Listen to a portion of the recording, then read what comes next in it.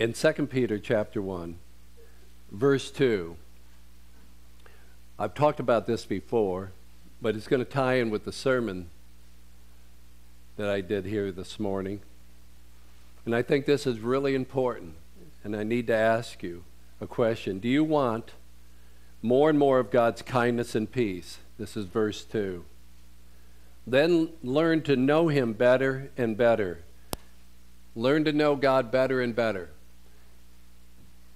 Sometimes that learning is just understanding God better, understanding.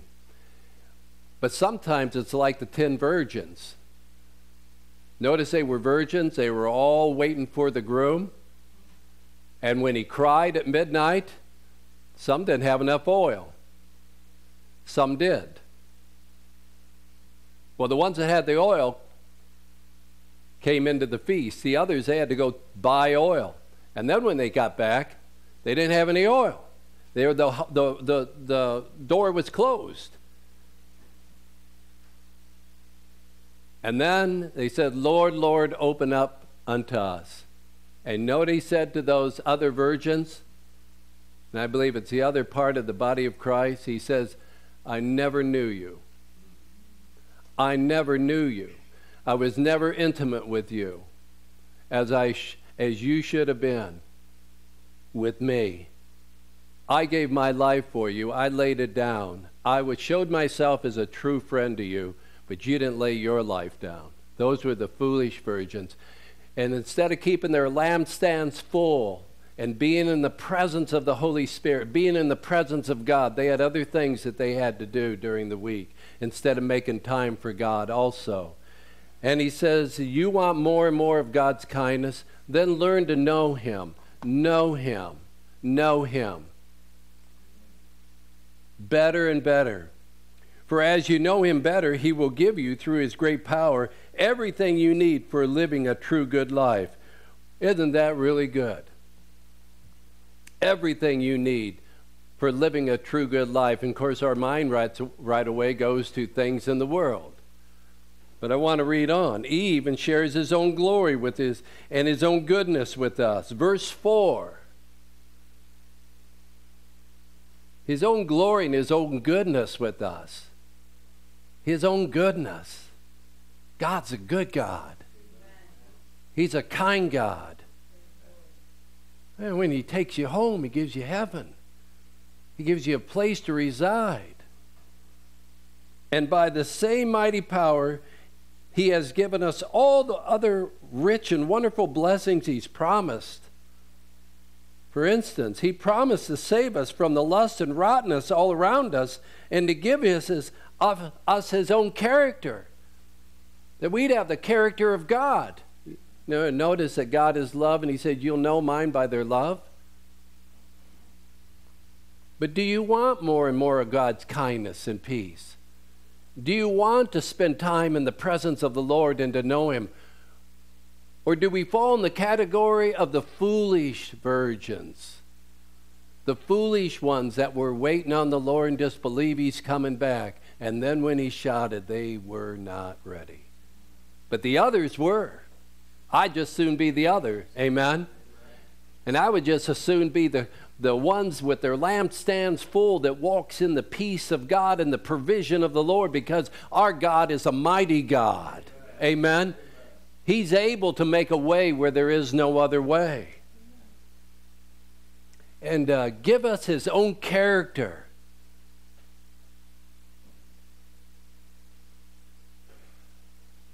That you would lay down your life for fellow Christians.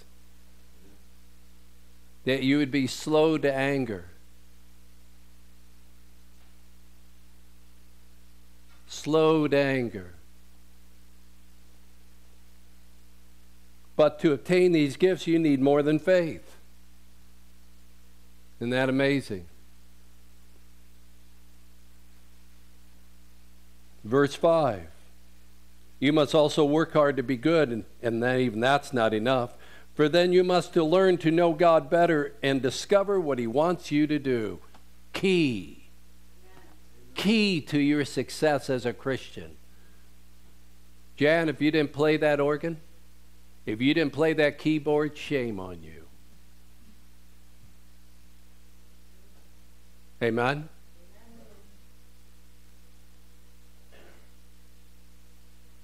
If I didn't do what I'm doing right now, shame on me. If you as Christians wouldn't stir the Spirit of God up when you sang, shame on you. That you would sit there as the frozen chosen. Amen? There is no frozen chosen in the Lord. Amen? They are exuberant, even loud-mouthed sometimes to the Lord. Oh, Lord, behold their threatenings, as we talked last week. Behold their threatenings. Look at what the world is saying, and look how they just worked Bill over. He's got bumps and bruises all over him. Behold what they have done. Amen? I hope that never happens. But if it does, we'll be going to the Lord, exuberant. Amen? And we won't be the frozen chosen with our mouth. But we shouldn't be the frozen chosen even right now. We should be hot and on fire for the Lord. Stirring up the gifts of the Holy Spirit inside of us. Amen? Isn't that what Paul said to Timothy? He said, Timothy, stir up the gift that is in you. That when the presbytery laid their hands on you and imparted it in you, stir it up. You know what he said? It's like a fire inside you. He said that gift that they put in you is like a fire inside you. Bill has some outdoor fires going on at different times, roasting weenies and this and that out there. But you learn something when you're doing a fire. You gotta push things around a little bit. You gotta stir it up, and then all at once it takes off. Amen? And that's what Paul said about the gift that Timothy had, that he needed to stir it up. Stir up the gift that was given to you. Stir up the gift that was imparted to you. Stir up the gift. Praise God for the presbytery, the elders back then, that they prayed over Timothy and they imparted a gift to him. They imparted a gift to him. Praise God that they had that gift stirred up in them, that they were willing to say, we have something inside of us, and I'll give it to you, and we will give it to you, Timothy. And that young boy, the Spirit of God flowed. Why? Because those guys were always doing that. This just wasn't a once-in-a-while deal. Well, Pastor, what should we do? Well, they say in the Bible the elders should come to the front and pray. I actually had them do that one time at a church, and there was nothing in the Spirit. It was still and cold, just as they are all week and all week long. I'll tell you what, if the Spirit of God isn't stirred up in you, when you go to pray, your fire will be out. Amen? There will be no fire there. We need to kindle the fire. We need to poke the rods in it a little bit and get it going. And we poke the rods in it by demanding, oh, Spirit of God, rise up inside of me. We poke the rod in it by singing those songs, by worshiping God with all that is within us.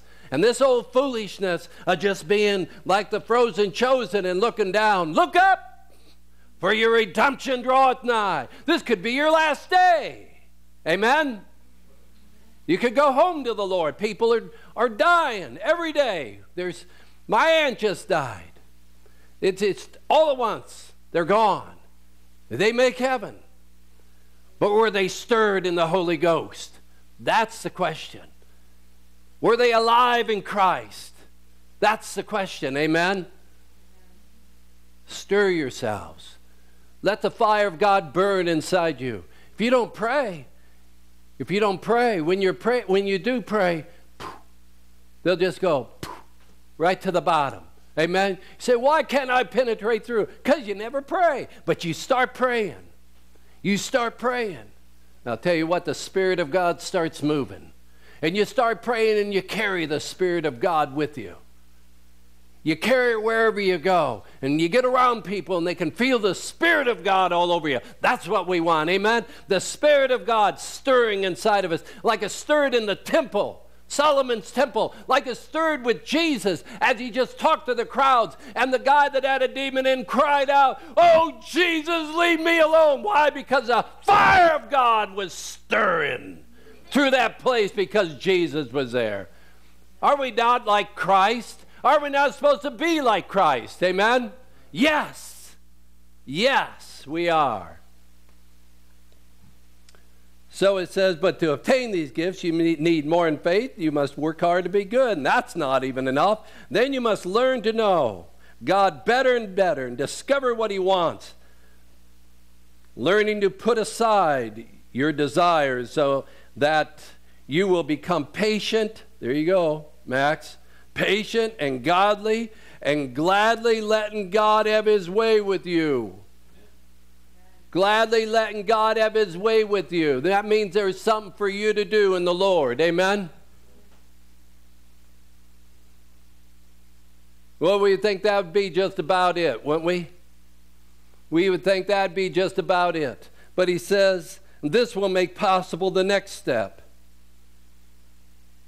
Verse 7. What could possibly be the next step? Well, this is where it's at, folks. That you will enjoy other people and like them. Amen? That he will make possible the next step, which is for you to enjoy other people and to like them. And finally, you will grow to love them deeply. And the more you go on this way, the more you will grow spiritually. The more you will grow spiritually and become fruitful and useful for our Lord Jesus Christ. Isn't it all about that with you and me? That we would do what we're called to do and we'd march in that. Amen? That we'd live that and breathe that. Isn't that what it's all about? That we would stir up the gift of God.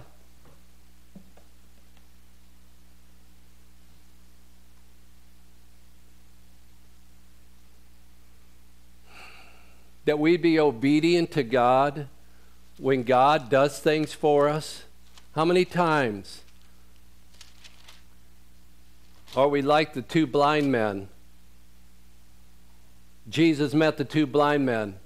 They've been blind, I don't know, maybe they've been blind only for a few years. Maybe they're blind their whole life, probably their whole life. And this is what he said. Are we like these two guys? Let me read. There was two blind men following him, crying, "Son of David, have mercy on us." And when he is come, and this is Matthew chapter 9, verse 28. And when he was come into the house, the blind man came to him, and Jesus said, "Do you believe that I am able to do this?" And they said unto him, "Yes, we do." And lots of times we believe God can do things for us, and we say, "Yes, Lord." Then touched he their eyes, saying, "According to your faith, let it be done unto you." And their eyes were opened. They were opened right away. And Jesus straightly charged them, saying, "See that no man knows this. You keep this one hid." He took their eyes and he opened them. You know what it's like to be blind? I have no idea. I know just being about half deaf is kind of like, is a bothersome to me. Huh? What'd you say? Max and I get around one another and we're just right up to one another's ear. He can't hear, I can't hear. Give me one of your hearing aids now. But what did he say? He straightly charged them, you don't tell anybody. And this is what they did. But they, when they were departed, spread abroad the fame in all the country. If your Lord is doing things for you, don't you think we just need to obey him? Don't you think we need to just do what he says? Amen? And just be different. How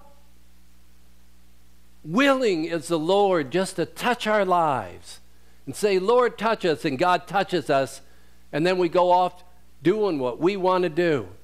I don't know about you, but I would think that if I got my eyesight, I'd have held off for a while, if nothing else, being a great sinner, I'd have held off for a week or two and just let everybody, just see.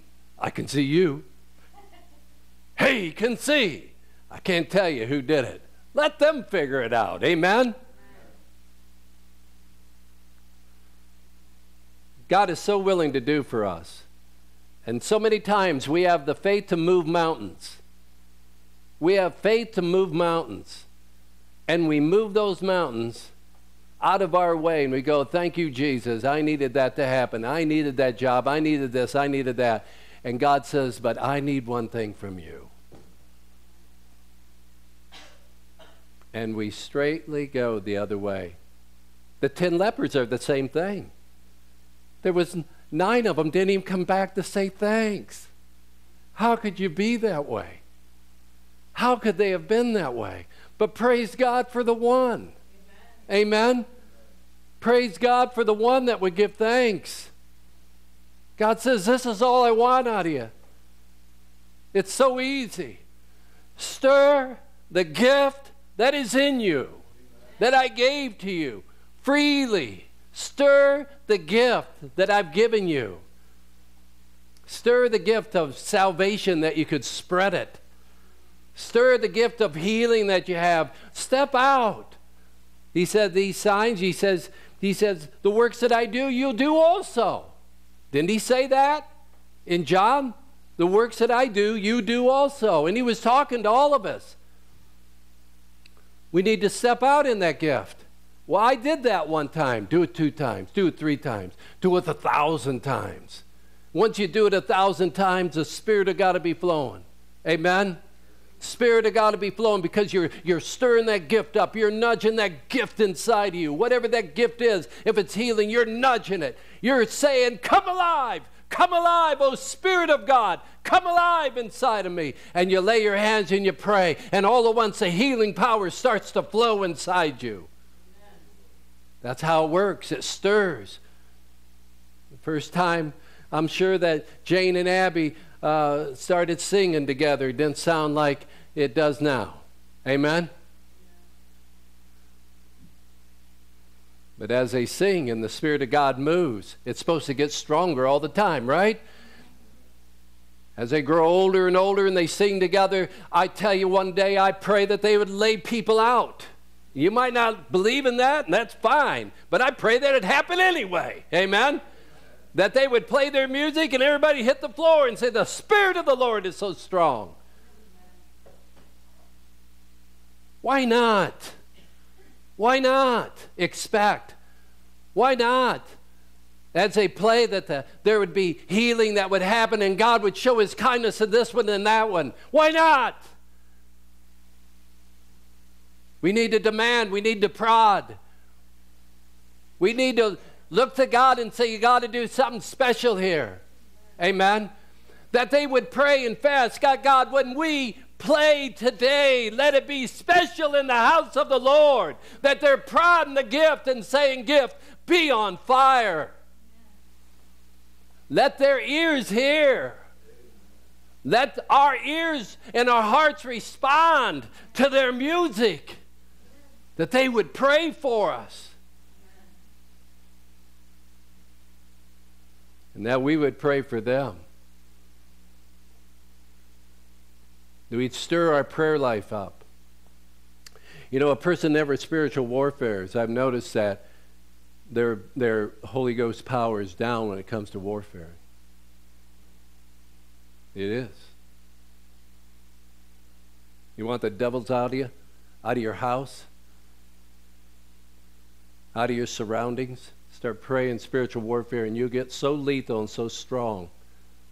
That's why Jesus prayed all night. Why do you think he prayed all night?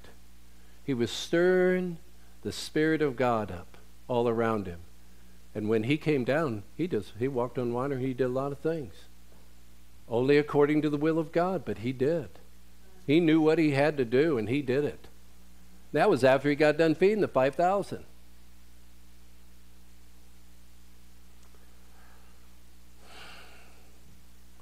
I'll tell you, if you do this and you sow this in, Jesus said that you reap back 100-fold. The Spirit of God will deliver you. If you stir the gift inside yourself, the Spirit of God will heal you. If you uplift people in your music, the Spirit of God will uplift you into new heights of faith,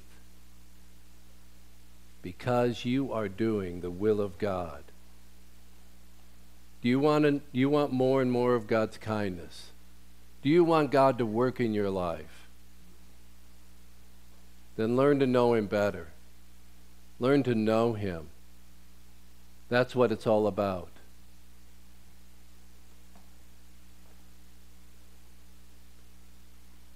Believe on me, and the works that I do, ye shall do also. That's what it's about. Don't put any limits on God. I really pray to you. Don't put any limits on God.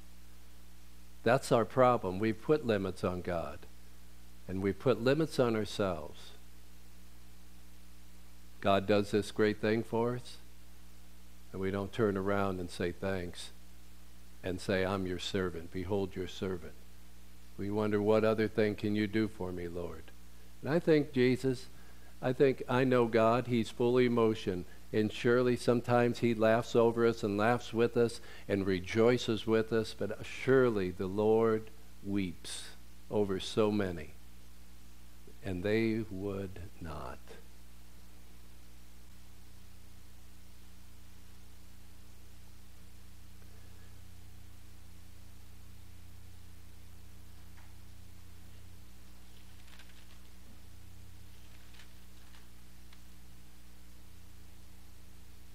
In 2 Timothy chapter 4, verse 2,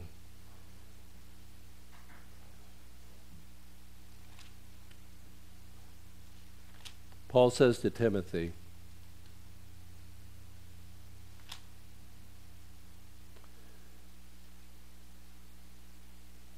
preach the word. Amen. Preach the word. Be instant, be ready, be stirred already. Amen. Be instant in season and out. Be on fire as you sit there today, and be on fire as you leave today. Be on fire tonight, be on fire every day. Ready, ready, instant. A fire that's burning, amen.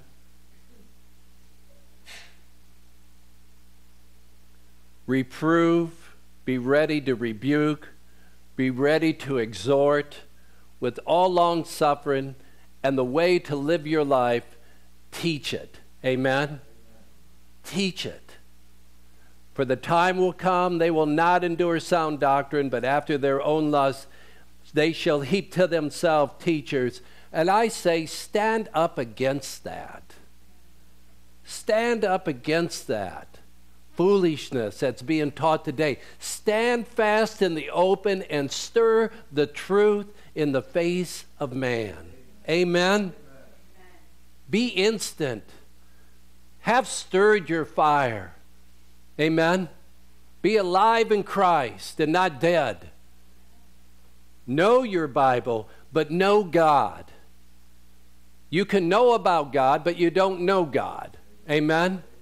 Know God.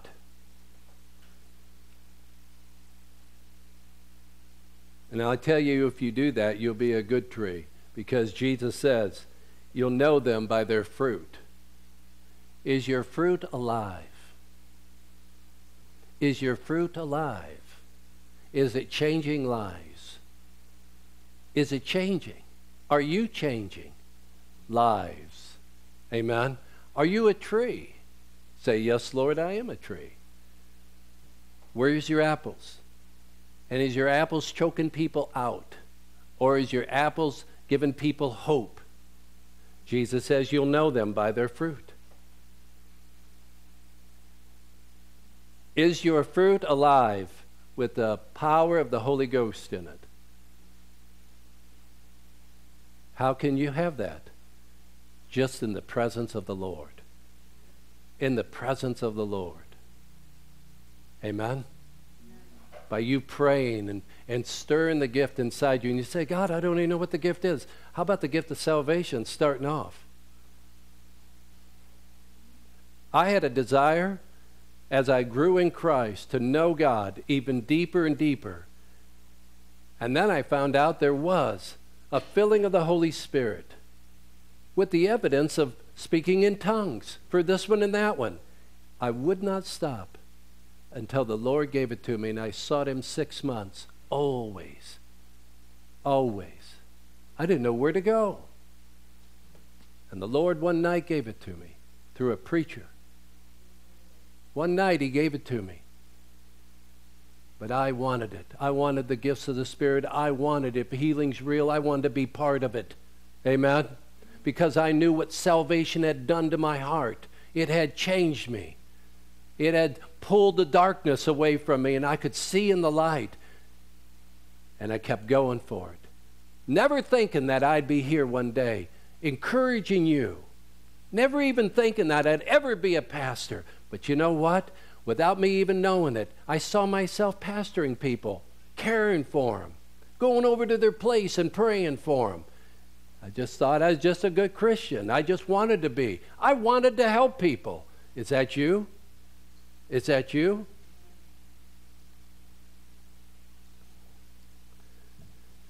That needs to be us.